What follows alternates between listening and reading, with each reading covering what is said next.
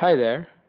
In this video, I'm gonna show you how to set up your mobile broadband modem in Saudi Arabia. First of all, connect your modem with your computer and open any web browser.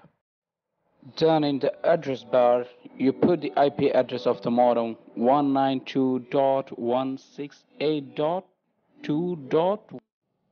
After putting this IP address, you just press enter. And you have the modem set up now, and if it asks for any password, you just ignore it and press enter again. On the left side you will see many options, and if you have any connection problems, and if you want to reset your modem, it is here. And you have the firmware option here.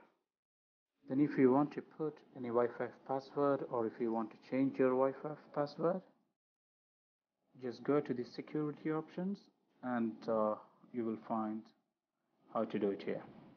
As you can see here, this is the wireless security mode. First you select the authentication here.